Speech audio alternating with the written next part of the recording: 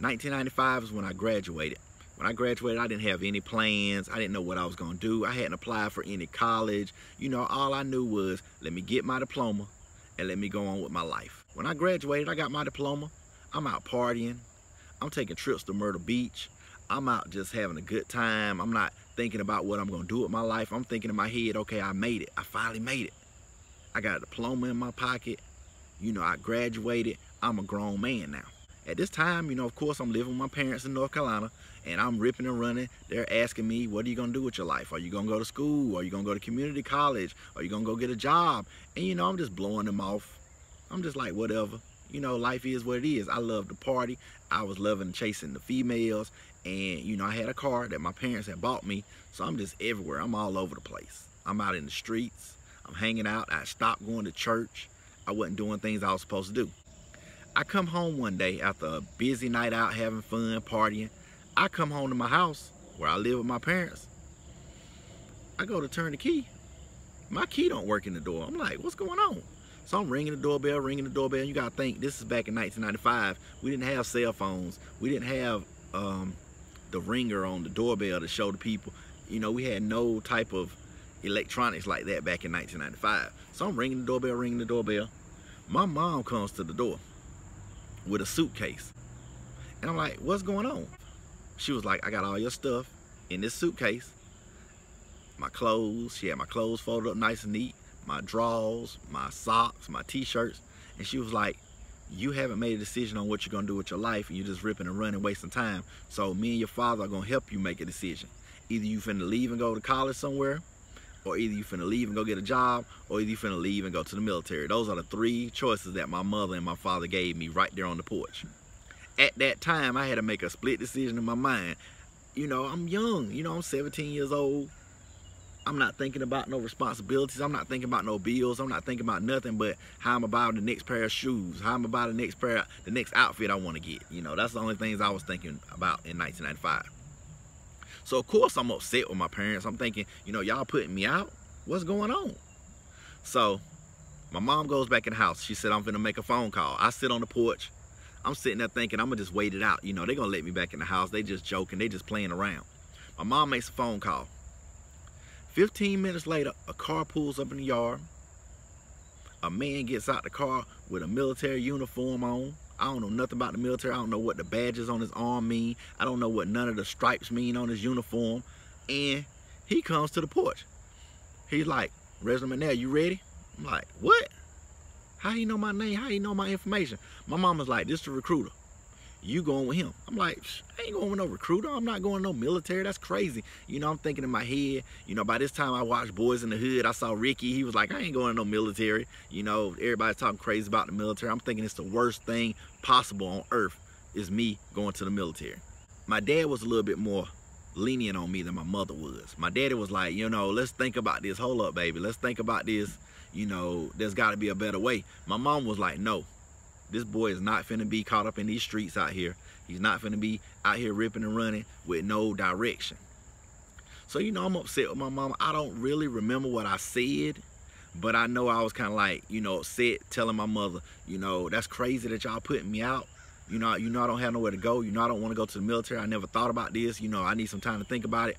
But the only option I had was to go out in the streets and be homeless or get in the car with the recruiter. So I said, you know, oh well, I jump in the car with the recruiter.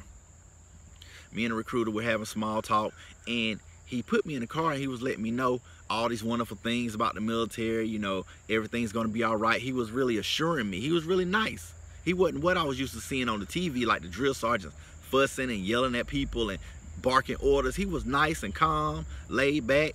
You know, he bought me something to eat on the way. He took me to Charlotte, North Carolina, which is about an hour away, an hour 30 minutes away from my house. He took me to Charlotte, North Carolina.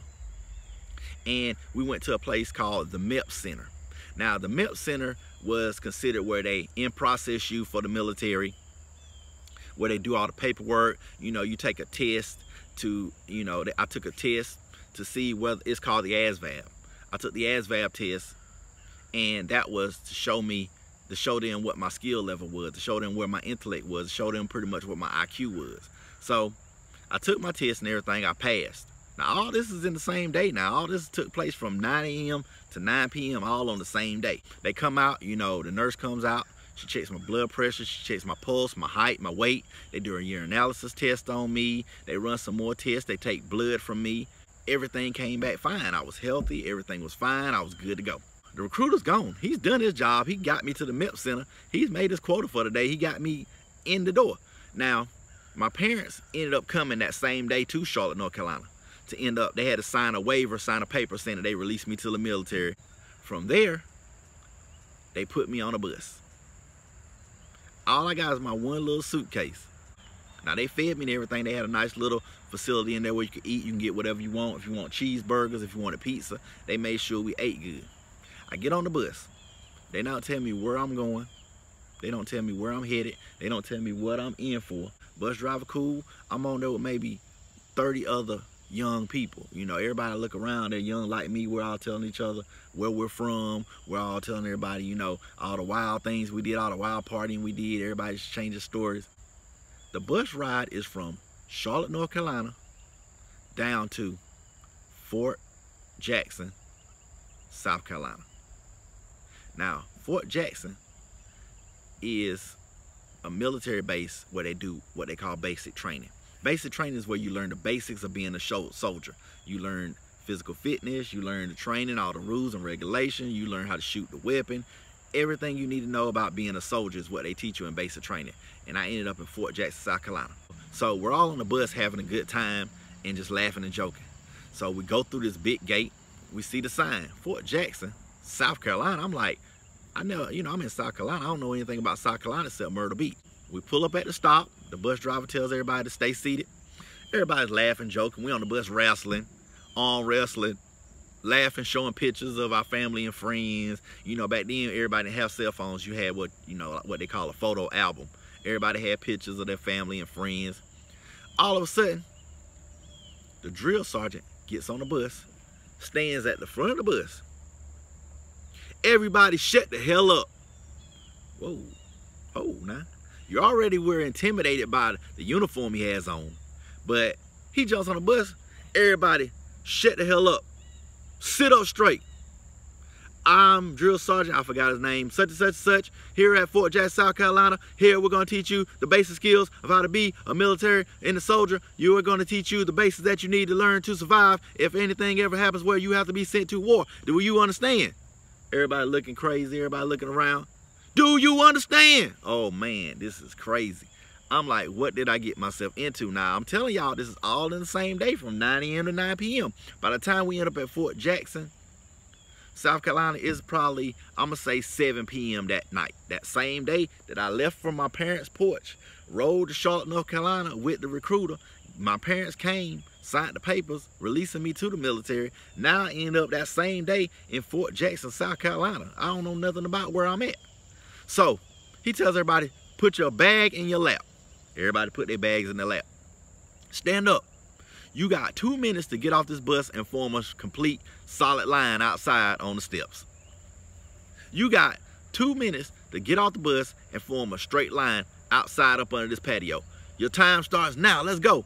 So everybody's panicking. Everybody's pushing each other. We're pushing, shoving. Everybody's trying to get their bags together. There's a couple people on the bus crying. Now, me, I was good at handling pressure. So, you know, I'm kind of laughing at it like, man, this is crazy. Because I'm like, it's so many people. This one drill sergeant's not going to be able to control all 40 of us. It's 40 of us. It's only one of him. Oh, to my surprise, when I get off that bus, as soon as we stepped off the bus, there's 10 to 15 drill sergeants screaming orders. Get over here, get over there. They say, females on this side, males on this side. Everybody's scrambling. The drill sergeants are kicking people's bags falling open, people's bags are busting. I've seen people drop their suitcases, all this stuff fall out. The drill sergeants are kicking stuff around. Everybody gets lined up. You are here at Fort Jackson, South Carolina. You will do as we say. When we say anything to you, it is yes, drill sergeant, or no, drill sergeant. Do you understand? Nobody ain't saying that. Get down, everybody get down, get down. Oh my God. He started telling everybody to get down on the floor, do push-ups. I was an athlete in high school.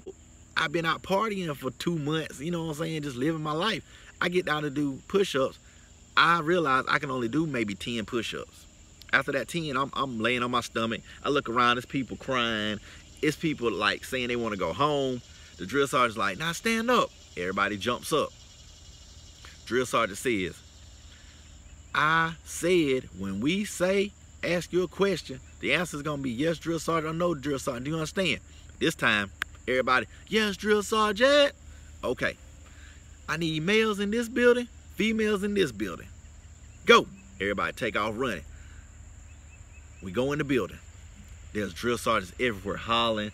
They slapping stuff out people's hands. It's really, they're doing an intimidation factor. You know, they were trying to intimidate us, you know, let us know who's in charge. And they showed right off the bat, as soon as they got on the bus and we got off the bus, they showed right off the bat who's in charge. We run. I go into the barracks. The building that you live in, that they house you in, is called a barracks. There is maybe 100 bunk beds inside this building that we're in. The bunk beds are lined up, side by side. Everybody get in front of a bunk. I get in front of the bunk bed. Dude runs up beside me. He get in front beside me. It was 2 people to a bunk, so he get beside me. I'm like, yo, my name McNair. What's your name?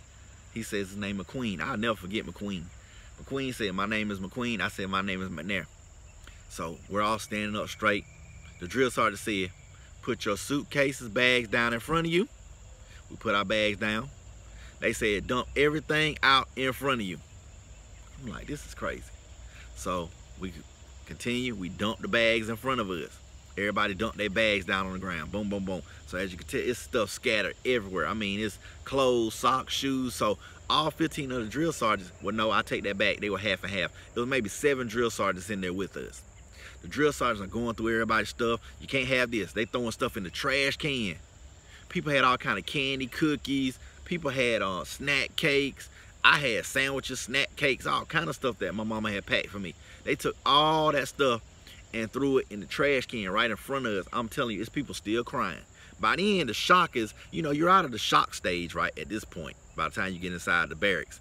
At this point, you're in total fear. Like, you don't know what's going to go on. People were having panic attacks. People were having troubles breathing. It was an intense moment. I'm going to tell you, that moment, I realized my life had changed forever. And as I sat in that bunk, I thought about all the things my parents had done for me. I thought about all the places I could have been. I thought about maybe I should have went to college. I should have did this. I should have did that. But at that moment, I realized that I had just went from being a boy to being a man.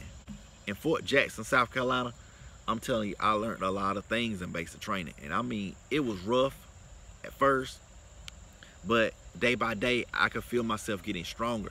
The first day out running, I only lasted maybe, man, listen, it was people falling out. They line us up in rows of 4.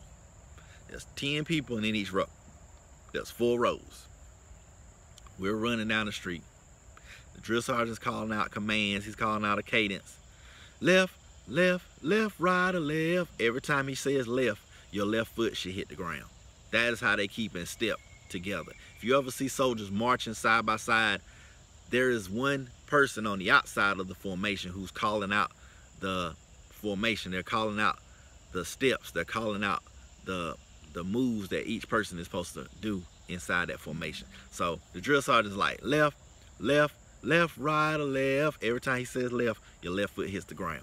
The military was the best experience I ever had. I've never met so many wonderful people. I never thought I'd go to places I went. I was so proud and so happy to wear that uniform. I'm gonna tell you, with those 6 years of my life, changed my life forever. And it made me to end up being a responsible adult.